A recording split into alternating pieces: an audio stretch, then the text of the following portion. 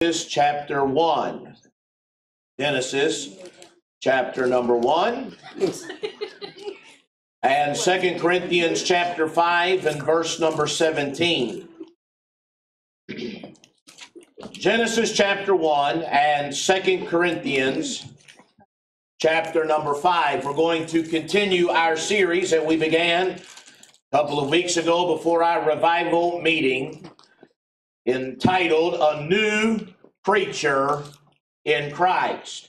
And we're going through the physical account of the creation as recorded in Genesis chapter number 1, and we're comparing it and applying it to the spiritual creation of man. It really is amazing when you read Genesis chapter 1 and the early verses of chapter 2, and you compare it with 2 Corinthians chapter 5, which says this. Let me pray. Heavenly Father, bless now as I preach in Jesus' name. Amen. Look in 2 Corinthians chapter 5. Therefore, if any man be in Christ, he is a new creature. And that word creature there is a created product. It's a manufactured product produced by its owner. And so not only in Genesis chapter 1 through the early verses of chapter 2 do we find that the world, the heavens, and all that is contained within the universe is a created product of the sovereign God of heaven.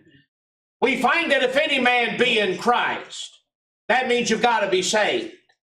He is a new creature. Old things are passed away, and behold, all things are become new.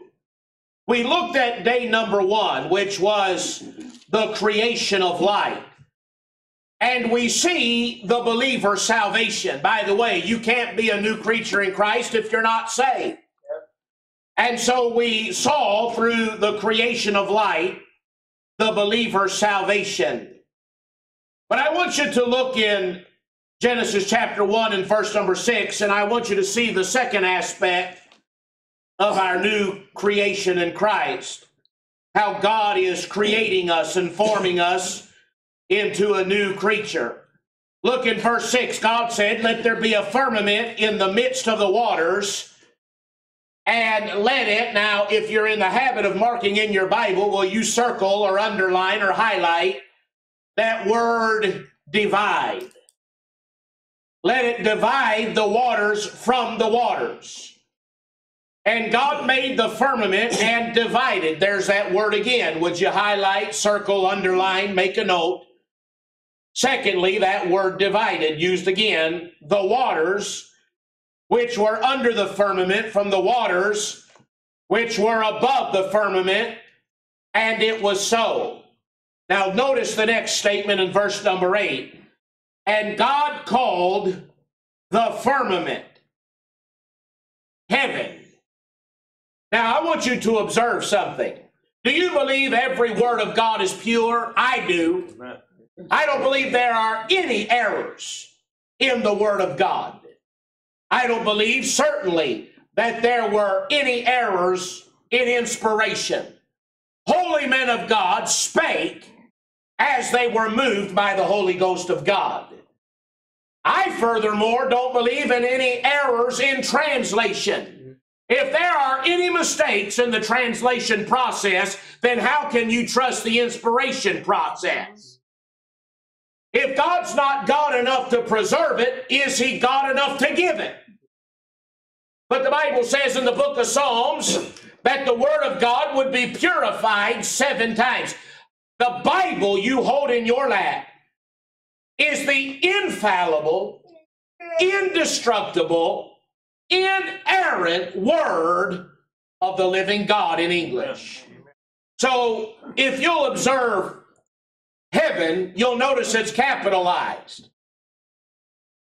That means we're not talking just about the clouds that you fly through when you're in an airplane.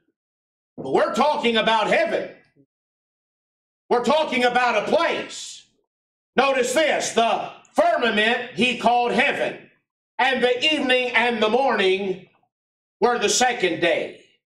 If you were to read the next couple of verses, you would get to verse number 10, and this is day number 3, but it's worth mentioning so that we have a fuller understanding of day 2. God called the dry land earth. In day 3, he's going to form the dry land, and he's going to call that earth. Now, you need to understand that the planet was here. Day number 3 is the creation of the dry land and the gathering together of the waters. Remember, he said in verse number 2 that the earth was without form and void. Now, that word earth, look at it in verse 2, is little. Speaking of our planet, speaking of the circumference of our celestial body. He gave the name in verse number 10, earth. By the way, scientists didn't name our planet. God did. Amen. He called the dry land, he called the body of water that makes up our planet, he called it earth. And the Bible says in verse number 7 that he divided the waters. He divided the firmament.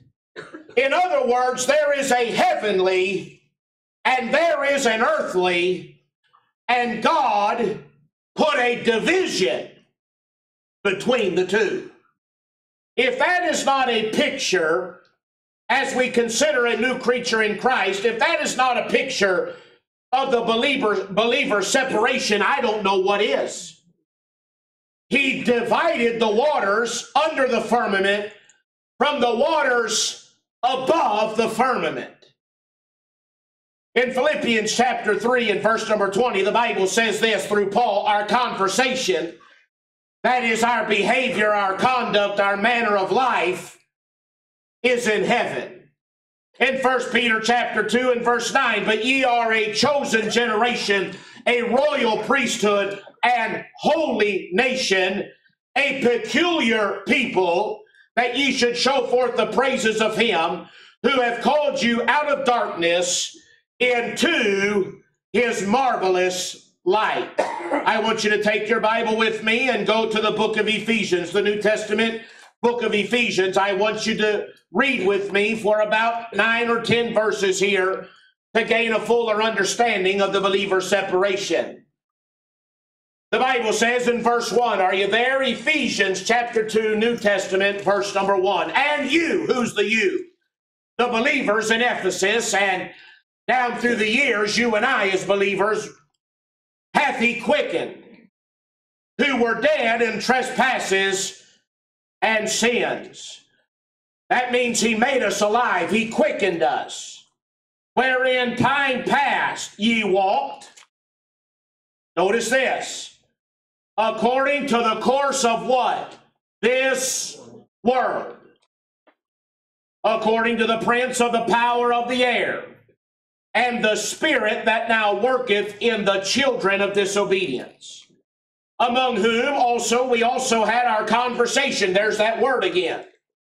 Now, Paul would tell us in Philippians that our conversation, our behavior, our manner of life is in heaven, but prior to getting saved, in time past, it was in the lust of our flesh, fulfilling the desires of the flesh and of the mind, and were by nature, David said, in sin did my mother conceive me. We were by nature the children of wrath, even as others. But God, who is rich in mercy, for his great love wherewith he loved us, even when we were dead in sins. Aren't you glad he loved you when you were a sinner?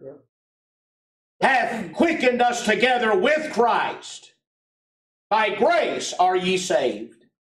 Hath raised us up together and made us sit, notice this, together in heavenly places in Christ Jesus.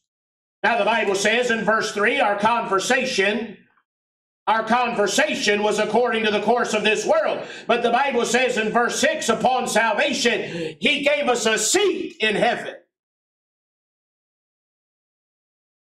Notice verse 7, that in the ages to come he might show the exceeding riches of his grace and his kindness toward us through Christ Jesus. For by grace are ye saved through faith, and that not of yourselves. It is the gift of God, not of works, lest any man should boast. Now let me stop right here. The fact that you're a new creature in Christ, you have nothing to boast about in yourself, but you, the Bible says in the next verse, are his workmanship. Amen. Notice this, created. See that word? Created in Christ Jesus unto good works, which God hath before ordained that we should walk in them. So in day number 2, it's obvious we have been made to sit in heavenly places. We used to live according to the course of this world, but upon getting saved by the grace of God, there's a dividing line between heaven and earth. Don't you see that? Now, Paul said this to the Thessalonian believers in 1 Thessalonians chapter 4 and verse number 3.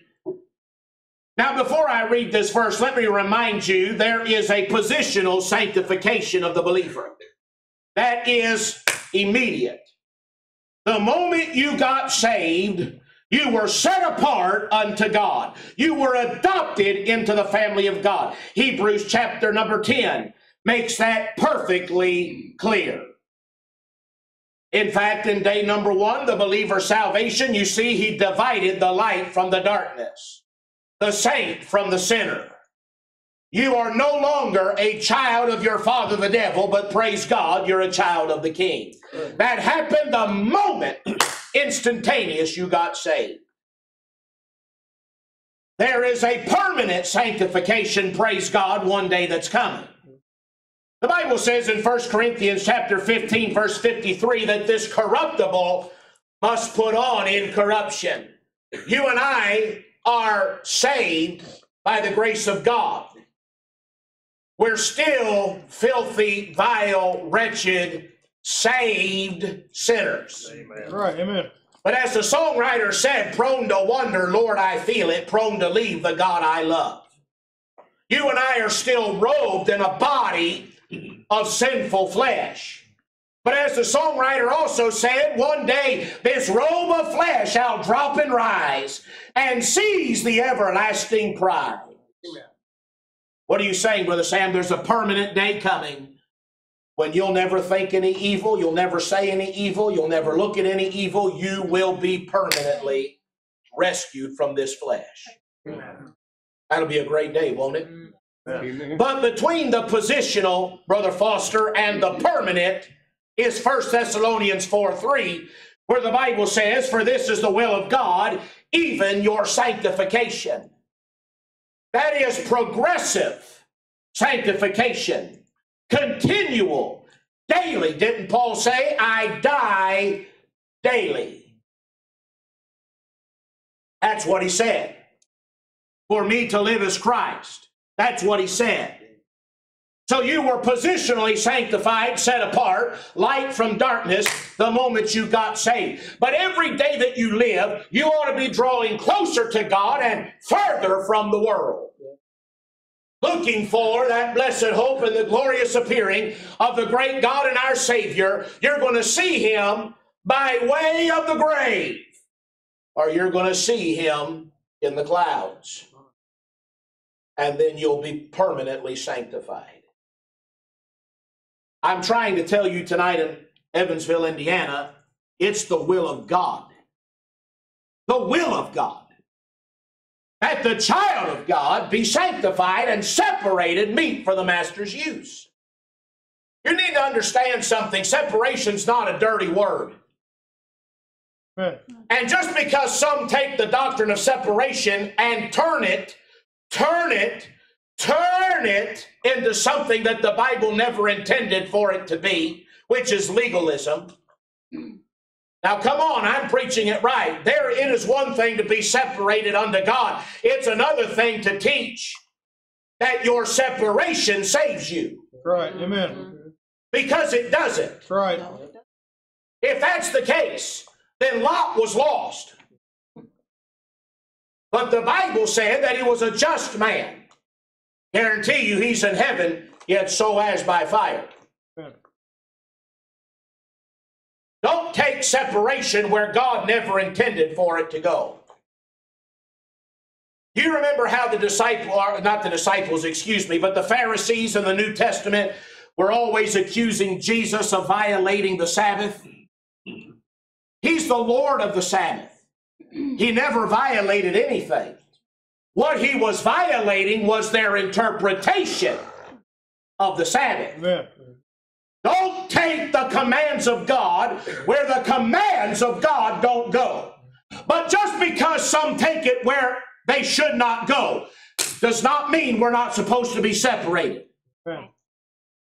I really am. I want you to look, Brother Sam, and listen. I'm tired of this Christian mentality that because some take separation further than it needs to go, then we need to just do away with separation altogether. You look at me and listen. It's the will of God. Don't you want to be in His perfect will? It's the will of God that the heaven and the earth in your life be divided.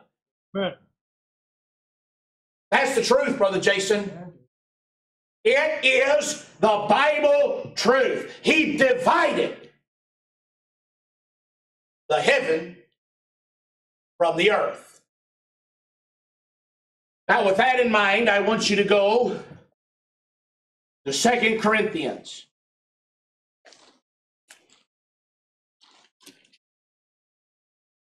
We're going to look at a chapter in the Bible that a good number of God's people wish wasn't in there.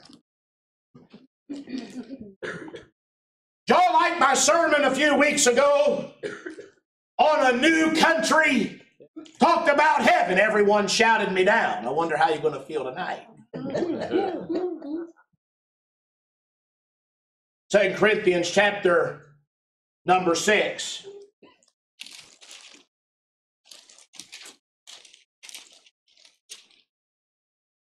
Verse number 14. We're going to talk about separation quickly tonight.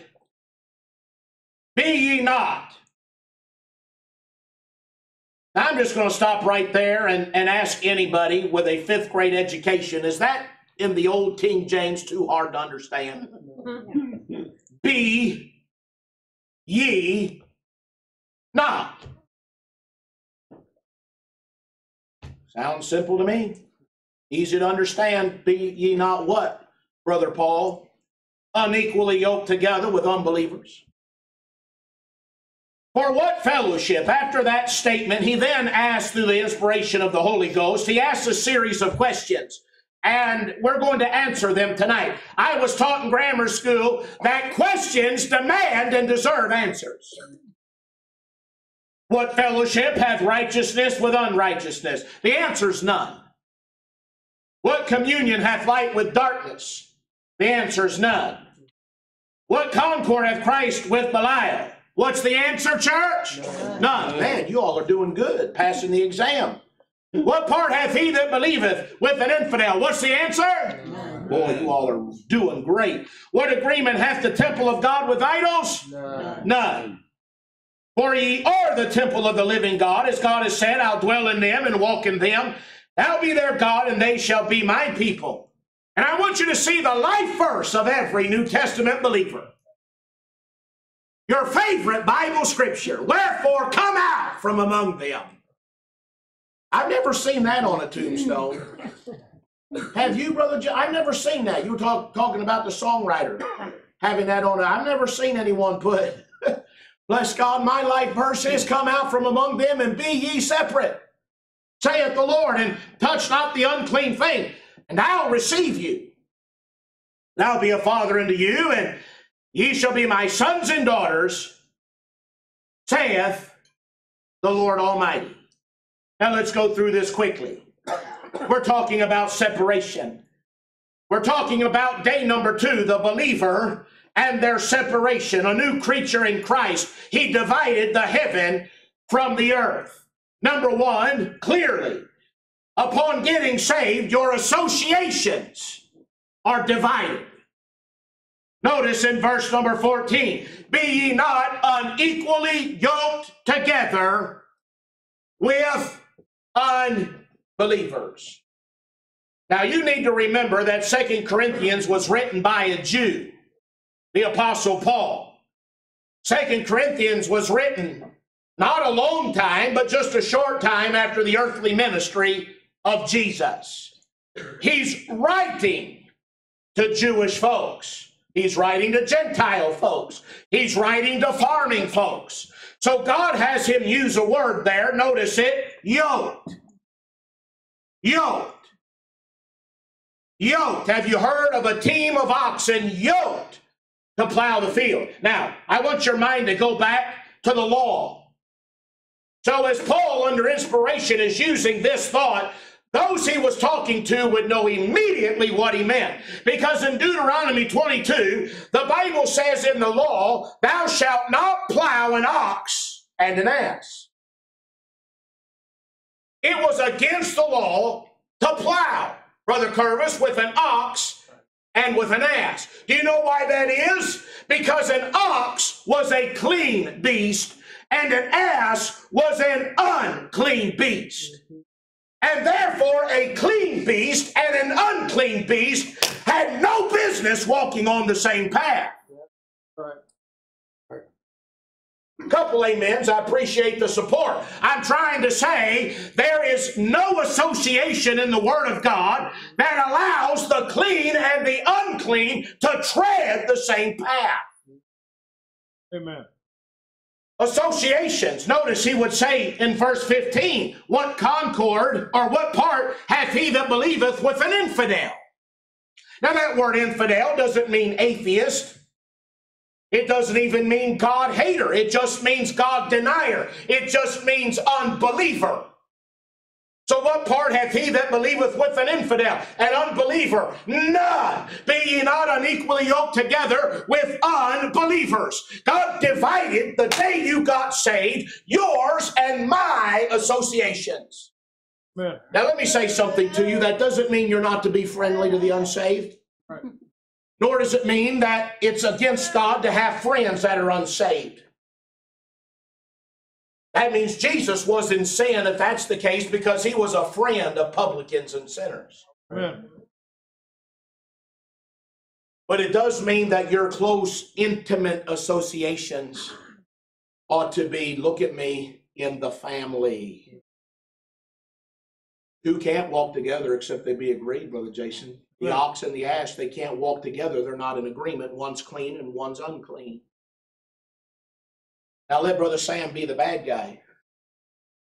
It's sin for the saved and the unsaved to marry.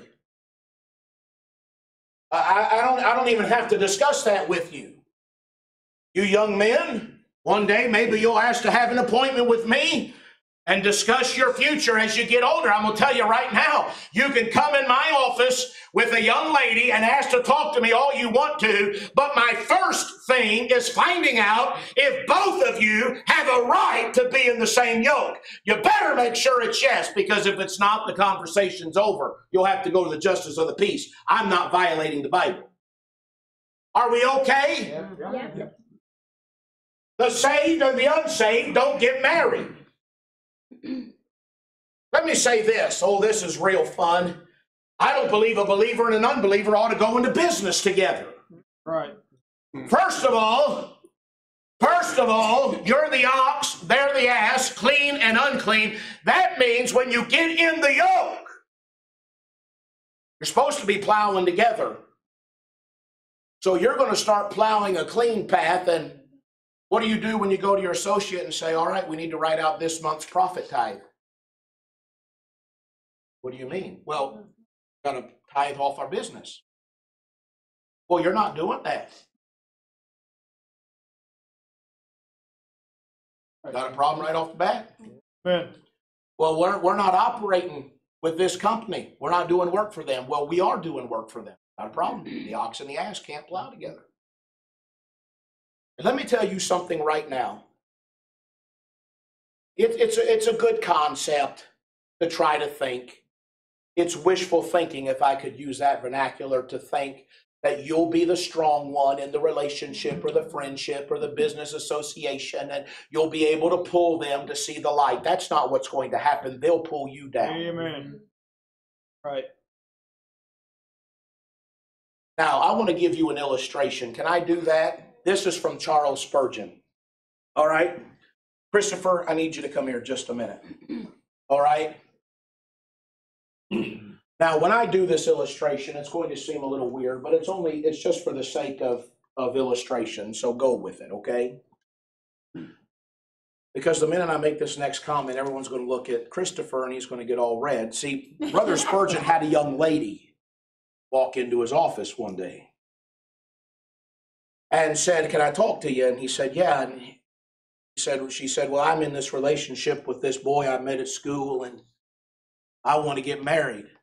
I want your blessing and you to officiate the ceremony." True story.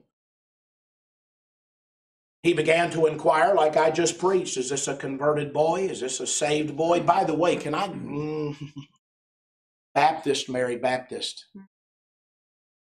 Amen. I said, Baptist, Mary Baptist. Can two walk together except they be agreed? Brother Sam, that's pretty narrow.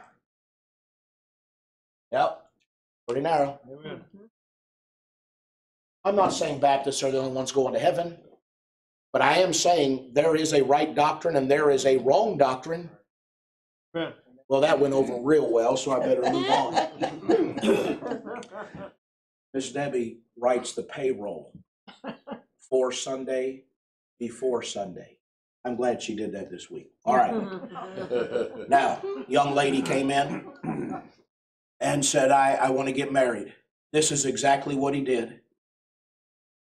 He stood up and invited the young lady to his desk chair and said, "Now I want you to stand on my chair and then stand on my desk. So stand on my desk." This is a true story. And without thinking, Brother Spurgeon said this. He said, "You're saved and he's not." "Yes, sir. But I can win him." He said, "Okay, take my hand. Now pull me on the desk." Stop. He said, "But I can do this." Right. Thank you. Isn't that a good illustration? Your associations are divided. Be friendly, for crying out loud. Separation doesn't give you a right to be a jerk. Right. Amen. Right. Doesn't give you a right to be a jerk. They need friends that'll bring them to salvation. I'm talking about associations. Amen. Associates. It's a difference between an acquaintance and an associate. Amen. Like I said, this isn't on everyone's tombstone. This isn't your life verse because that gets pretty narrow. There's no part with the believer and an infidel. There's not to be a yoking of believers and unbelievers. There's a dividing of associations. According to the Word of God, look in verse number 14. What fellowship hath righteousness with unrighteousness? What's the answer, church? None. Look, if you will, in verse number 15. What communion hath light with, or verse 14, what communion hath light with darkness? What's the answer, church? None. There's a division of our activities. The things I used to do, I don't do them anymore. There's been a great change since I've been born again. Now, here's what Paul said to the church at Ephesus. But fornication and all uncleanness or covetousness. I like the language of my Bible. Pharisees bug me. Always nitpicking, Brother Curtis. Well, what about this? Well, what about this? Well, what about this? Well, what about this? I like how God just said all uncleanness. Fornication, all uncleanness, covetousness. Now notice, let it not once be named among you. It's a bad testimony if you're linked to the former. Amen. There has been a division of our activities. Now remember in day number 1, the believer's salvation, the Bible said he divided the light from the dark. Now remember, take your mind back to the book of John. Can you do that? Chapter number 3, maybe that will help you. So you understand the context now is Jesus with Nicodemus. And he's telling him that he must be born again to be saved and to see the kingdom of heaven. He then, as he's talking about sin, God so loved the world that he gave his only begotten Son, that whosoever believe in him should not perish, but have everlasting life. He came not into the world to condemn the world. Why is that, Brother Sam? Already condemned. Yeah. He didn't come to the world to condemn the world.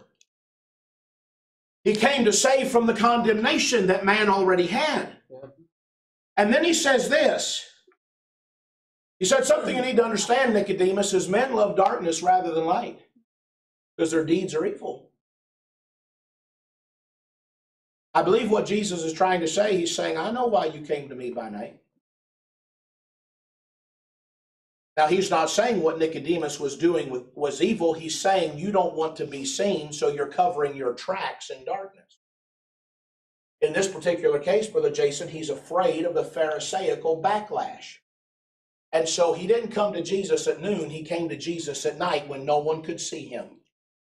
And he said, let's take what you've just done, Nicodemus. You came secretly in the night, and let's apply it to your spiritual problem, which is you love darkness rather than light because your deeds are evil. And then he says this, for everyone that doeth evil hateth the light, lest his deeds should be reproved.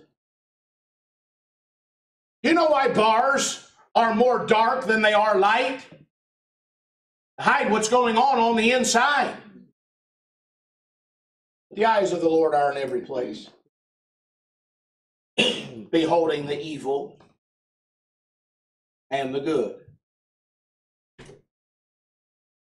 Your activities have been divided. They've been divided. You don't party like you used to. You don't jam like you used to. You don't look at what you used to. You don't talk how you used to. You don't dress how you used to. You don't behave how you used to. Amen. Heaven and earth has been divided. Number 3. Look in verse 15. What concord? That means unity, harmony. Hath Christ with Belial. What's the answer, church? Your ambitions have been separated. That means you're not living for your own ambitions, you're living for Him now. And your goals and your desires and your avenue for success hinges on not what is successful to you in what you want, but that you're going to be successful as a believer by fulfilling what He wants. The Bible says in Matthew 6:24 that no man can serve two masters. I wish we understood that.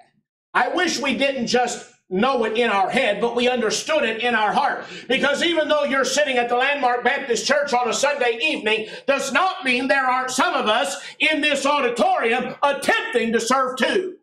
It can't be done. You can't serve God with the right hand and hold on to the world with the left hand. Amen. He said you'll either hate the one and love the other. He said you'll cling to the one or you'll despise the other. He said he said you cannot serve God and mammon. Mammon means material. He's trying to say you can't put treasures in heaven and build treasures on earth. That does not mean you can't be wealthy. It means you don't live to be wealthy. It doesn't mean you can't have a nice home. It's just this world is not my home. I'm just passing through. Amen. Amen. God giveth us richly all things to enjoy. Every good gift and every perfect gift is from above. There's nothing wrong with having. The problem is with what you have has you. That's the problem. That's right. In Joshua chapter number 24 and verse number 15, the famous challenge by Joshua, he said, if it seem evil unto you to serve the Lord. Now that may seem like an interesting statement, but sadly it's a true statement. There are some that claim to be saved and claim the name of Christ, and they consider it a waste to serve the Lord. They consider it evil. I never will forget, I was a teenage boy. I can remember it as if it happened tonight. My grandparents were visiting. My grandfather was unsaved. He's passed away. Sadly, my grandmother's unsaved. My dad wasn't raised in a Christian home. My dad was in the United States Navy from 1970 to 1985. My dad didn't retire from the Navy. My dad resigned so that he could fulfill the call of God on his life to preach. My grandfather never forgave him for it. And I remember a very deep conversation, loud conversation, contentious conversation that at my very own dining table, the Crab Orchard House, Wendy, my grandfather reamed my dad over the coals, said, "You're an idiot." Said, "I don't care that you're a preacher. I care that you threw your life away for 5 years. Why couldn't you have preached after you retired?" It was evil to my grandfather for my dad not serve mammon, but to serve the master.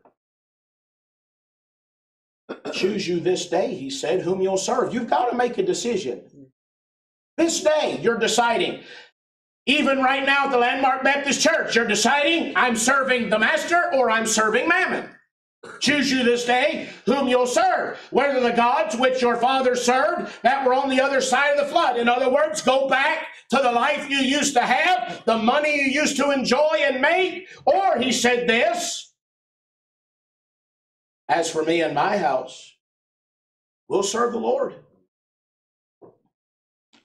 There's a division in your ambitions. If you want to be that new creature in Christ, if you want to draw nigh to God, then you've got to draw further from your wishes, ambitions, and desires.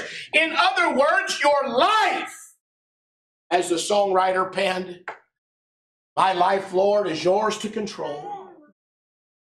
Tom Williams and his wife that got ill, "I give you my heart and my soul. I'll seek your will, never mine, rich treasures to find. Give wisdom to choices I make, along every path that I take. So when I complete life's race, well done, you will say." By the way, you won't hear "well done" if you ain't done well. Oh, every believer will hear "welcome home," but not everyone will hear "well done." There's been a division, Brother Jason, of our ambitions. I'm saying heaven and the high calling of God and earth have been divided.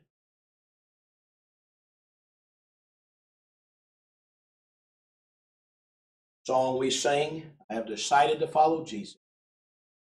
No turning back. No turning back. And let me close. Look in verse number 16. "What agreement hath the temple of God with idols?" What's the answer, church?